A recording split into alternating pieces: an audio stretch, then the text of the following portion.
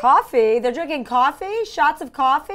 What's that? I don't want to watch any more of that. I thought they were getting drunk.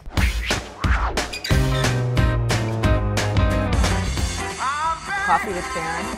The interviewer is gay. Gay people look so much younger. Why is that guy wearing a fanny pack around his chest? What is that strap? Is that a heart rate monitor? Do you think you have a bigger than Varun? So you can't say the word penis. So one has a bigger penis than the other one. That's such a stupid question. I mean, he's a little obnoxious, but I respect that. I would go on a show, but I hope that I don't have to.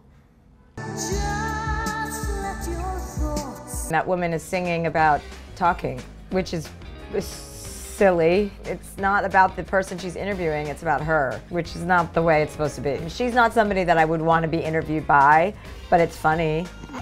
On Couch with Cole, she's more my style as an interviewer because she's young and cool and with it. So would we say that are you at all in love, committed? At the moment, does it take away from the fact that here you could be in love with someone and yet you can't flaunt it? The interview started out well, but then she just kept asking the same question. The thing I noticed in India, a lot of people repeat themselves many times. They say one thing and then they say it 6 more times. Or she shouldn't be interviewing someone in a bed. That looks ridiculous. Fully clothed. At least take your clothes off.